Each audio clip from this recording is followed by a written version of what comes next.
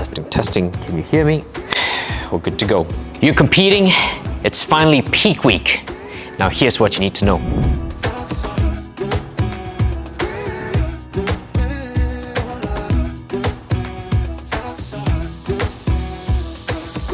Hey guys, welcome back to the third edition of my Comp Prep Files. It's Ben Seong from Australian Strength Performance, and today I'll be doing an edition of Peak Week. Now, if you have competed before, you will realize that the most important week in competition prep is the last week. This is also known as Peak Week. Now, why is it called Peak Week? So today I'm going to talk a little bit more about this concept of the last, probably I would say 7 to 9 days leading to competition. What are some of the changes you need to expect? I'll be giving you 5 of the top things that I would probably look at to change from your normal processes, and how do you dial yourself down for that all-important stage moment where everything that you've trained for in the last 3, 4, 5, 6 months accumulates into those few seconds on stage where you showcase that physique of yours. So this is Peak Week. One of the main reasons why I wanted to do this comp prep video is to give you an idea of my personal journey towards this particular competition. If you have followed my stories on Instagram, you would have realized that prior to the competition, which is this coming Sunday itself, I was actually in Singapore. I just came back over the weekend and I spent 6 days in Singapore, being one of the first international presenters back in a location called Fit Asia, where I'm teaching my courses to trainers and coaches. So it was 6 days of packed teaching, probably teaching 8 to 9 hours a day. And on top of that, I have to bring in my own training and cardio, as well as food prep processes while I'm being overseas. So a really huge challenge for myself. Nevertheless, I saw it as an opportunity to get sharper, to focus my mind on what I needed to do and to come up better on the other side. Now back in Australia, I just came back on Sunday. Today, we're filming this. This is a Tuesday. And this coming Sunday, in 5 days or 6 days time really, is the competition itself. So this period of time, since I've touched down back into Melbourne, is really my peak week. This represents a period of time which is the most critical time in my entire preparation process, because things are about to get hot. This is the time where I start to change my training style to a degree. I start to change the focus of my eating to a degree. I also, depending on how my body looks, will start to alter the amount of cardio I put into my workouts. And then over the next few days, I start to manipulate water. I start to manipulate my food. I got to get my tanning process ready, all for that one stage moment. So I'm going to give you guys an idea about what I consider extremely important, what to look out for in the last 7 days, which is really the peak week that we need to look at. Stand there. I think I'm talking too much and it's confusing, so I've got to do this again. I'm sorry. My brain's not working. I'm going to try this again. I've just done a take on trying to explain to you how training actually changes, but I completely blanked out. So this is take 2, and I'm going to attempt to give you an idea of how my training changes in peak week. Now, that's my number 1 variable that I do want to talk about with you guys today. During peak week, I typically find that my energy levels are very varied throughout the entire day because my calories are low, and I'm doing a range of things with my water as well. So I might get up full of energy, and then through the day, my energy levels kind of goes through a peak and a trough. It dips, it goes up again, and sometimes literally I am hearing colors. I don't even know what's going on. I just kind of zone out, but that's the way it is with peak week, especially at the start of peak week. I tend to get a lot clearer towards the end of peak week because calories increase. But for now, how my training changes is that I want to maintain that I don't over push my body during peak week. My loads typically are lighter. Again, I'm not choosing light loads for the sake of choosing light loads. I still go as heavy as I can go, but the goal is not to injure myself. I choose a rep range between 10 reps and 15 reps, and that's my goal rep range. However, I don't want to push myself until I actually hit failure, nor do I want to over-focus on the eccentric movement, which means the lowering movement. Now, the eccentric movement of a lift is the part of the lift where, you know, because you're letting it down slow, you tend to handle more weight and you tend to cause more micro trauma or tear more muscle. During peak week, I don't want so much inflammation. I don't need to tear any more muscle. I just need to maintain the muscle mass that I have.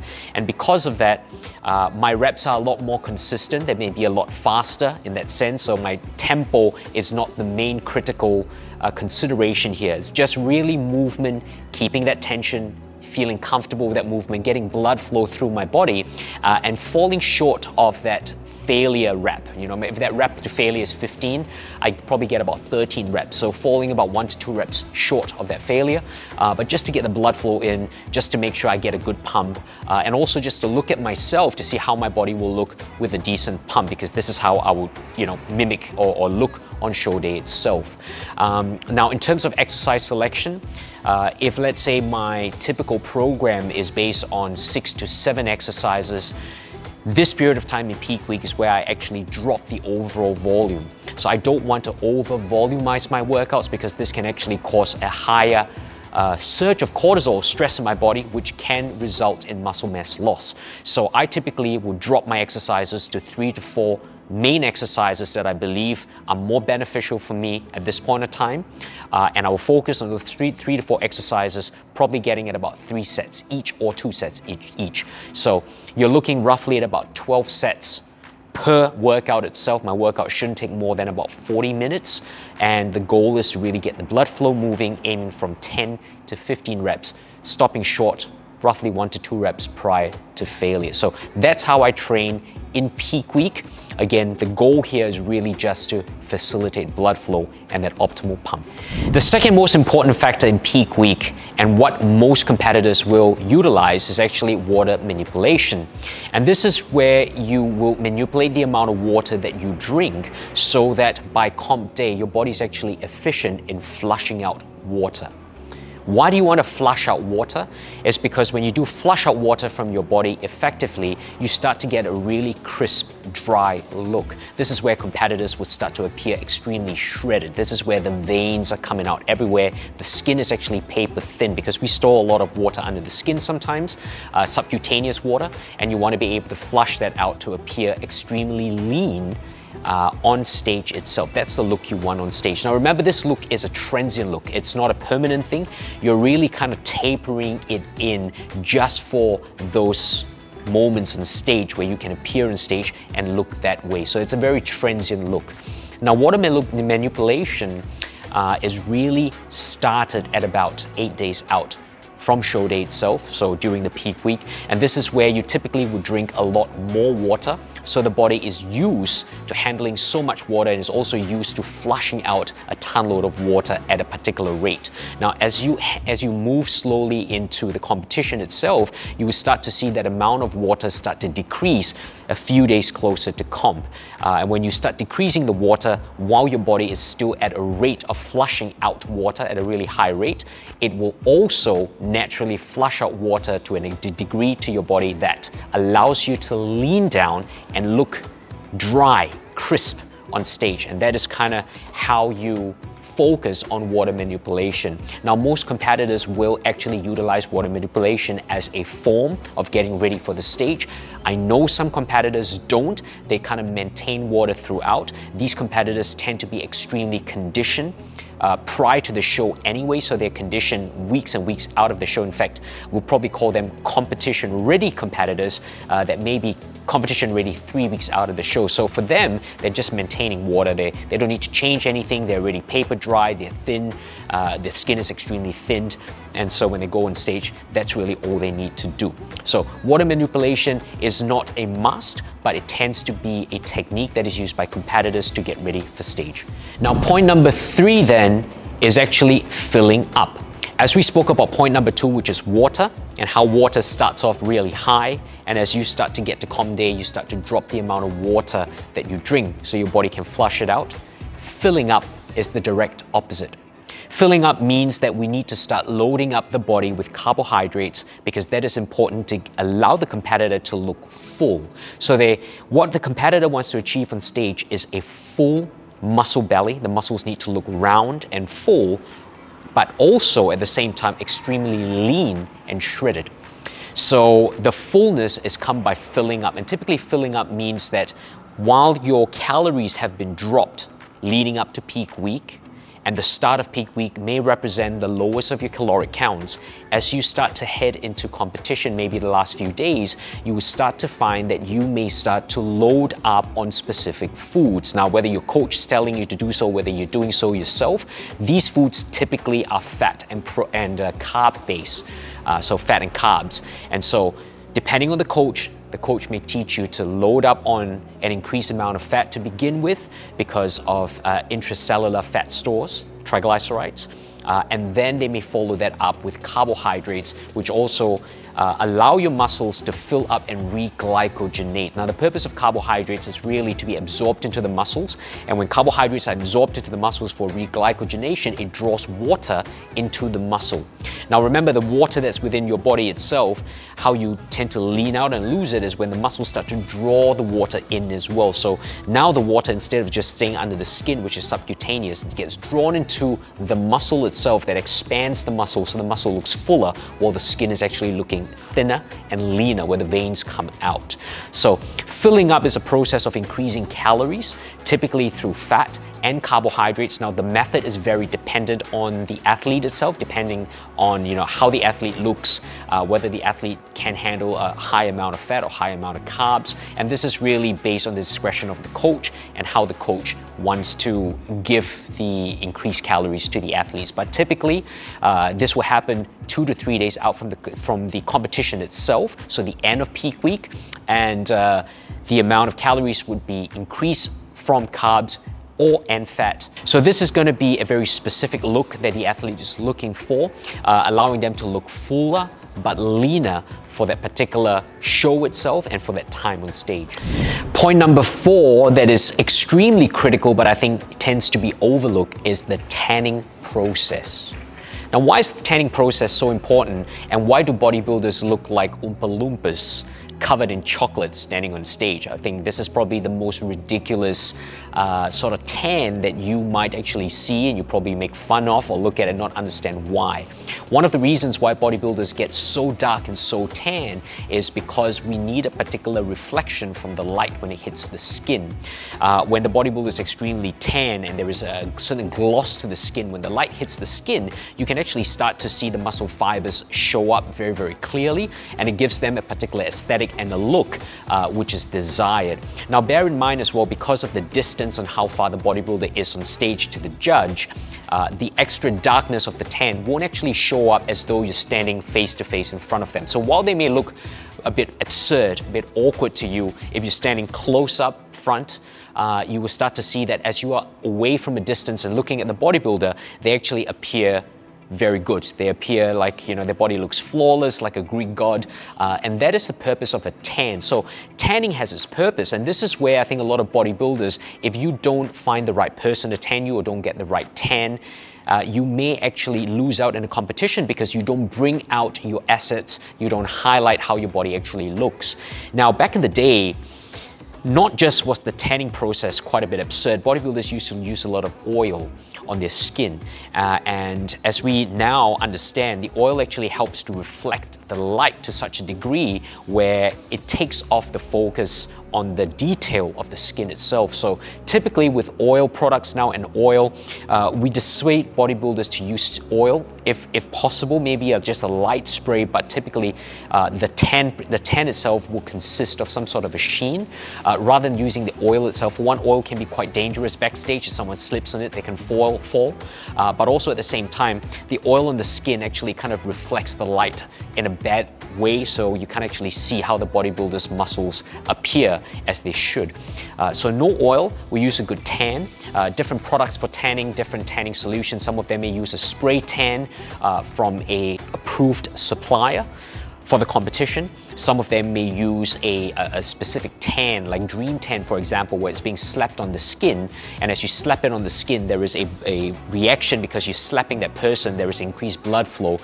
So the pinkness of the blood flow together with the darkness of the tan actually brings out a certain look that you want in the bodybuilder, that gives them a sort of a reddish brown appearance when they, when you look at them, and that could appear quite aesthetic as well. Now, depending on the federation, they will require a certain and tan from the athlete. So that's how tanning is done.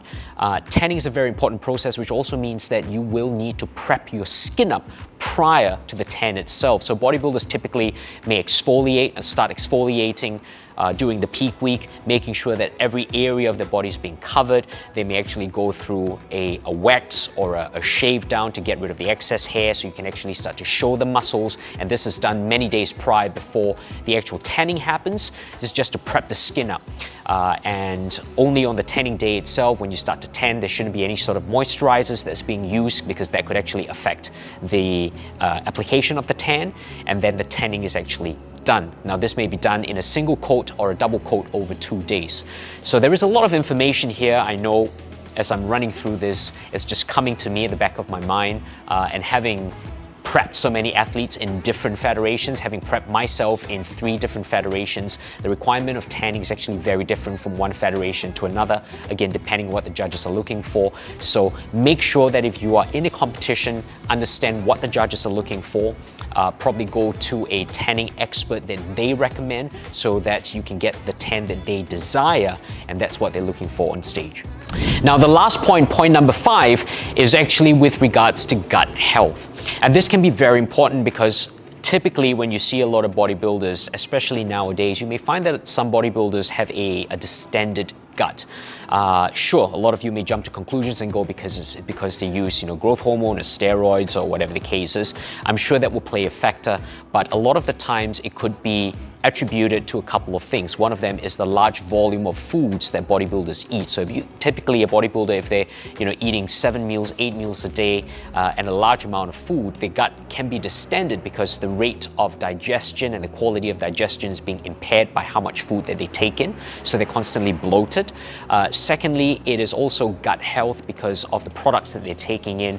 A lot of the shakes and the BCAA powders and all these sort of drinks that they're taking in can actually contain sweeteners, additives, preservatives that can irritate their gut. And I think a lot of bodybuilders may not be aware of how it affects their gut.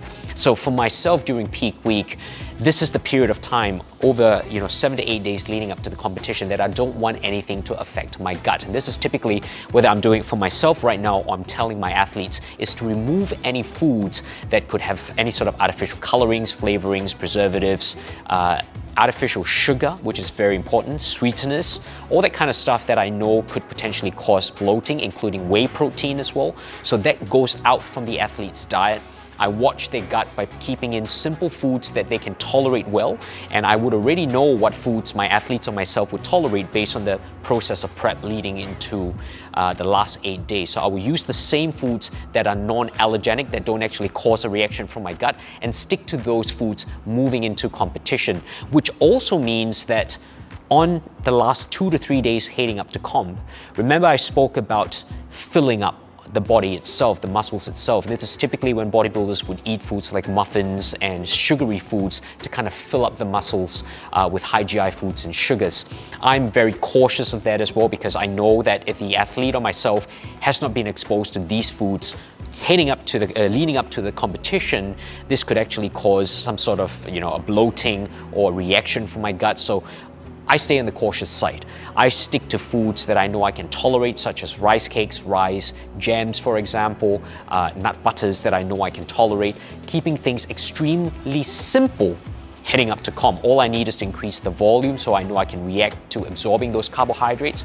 Now, if I wanted my pizzas, my muffins, all that kind of stuff, I'd rather play the safe route and have it after the competition where I can enjoy myself, rather than, a few days out from the competition where I'm taking that and I'm getting bloating, which I can't get rid of by the competition itself. So remember, if you are focusing on gut health at this point of time, now is the time to do that. Make sure that you are focusing on the right foods. Be smart about it. Don't just think that, oh, because I'm fueling up, I can deserve, more sugar or this and that, because that could actually stuff up your entire process. So imagine, you're prepping for 5 months, 6 months for the competition, and in the last 2 days, you've completely stuffed up your physique by storing water, inflammation, by choosing foods that you may not be tolerant to just because you've seen someone do it. So be aware of your gut health. I would also suggest things like enzymes, suggest things like HCl. which is hydrochloric acid. And I typically take hydrochloric acid and enzymes with regards to the digesting of my foods and my meals, just to make sure it's easier on my gut and that I'm fully absorbing and assimilating the nutrients that I'm taking in. So again, more of a holistic approach towards bodybuilding the last 7 days, but this has worked for me and every one of my athletes that I've prepped at a very good level. And I think, again, the main thing here is not to muck anything up.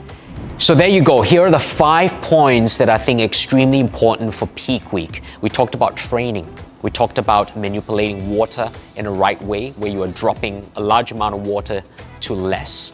Then we're talking about filling up, which is point number 3, and increasing your calories for a specific purpose to allow your muscles to look full. We then delved into the last 2 points, which is learning to obtain the right tan, because they can actually highlight, accentuate your best features that you've prepared so hard for. And the last one is gut health, also probably my most important point, making sure that you have a healthy gut and healthy gut function moving into competition, because that would allow your tummy to be flat. And if you're going to be doing a vacuum, for example, that is the best way to allow you to do a vacuum rather than allow your gut to bloat up. Now, if I may, I also want to add in a last point, which is the importance of posing. So you can call this a bonus point, really, and understand that your posing may actually change in the last 7 days, because as more muscle fibers start to show, as more of your highlights of your body start to show, for example, your shoulders may appear more round because you are leaner, more water is flushing out, you may actually want to change your poses, because it can highlight your body again in a different light that is more beneficial to yourself. So make sure you put these points into practice. Enjoy your peak week, guys, because this week, I know, like right now, I'm a little bit fuzzy, but this is the time where everything comes together and it will pass just like that. So if you don't enjoy it, it's probably be too late to kind of look back at it after competition and go, wow, you know, I really should have enjoyed that period of time, understanding my body better and really getting ready for comp. Now, guys, if you have benefited from this information, please put a like below. Make sure you subscribe to this channel. I'm thoroughly grateful for you guys for watching this, and I will see you in our next episode. It won't be about comp, but it will be about something that you guys can take away. We'll see you then. That's it. That's a wrap.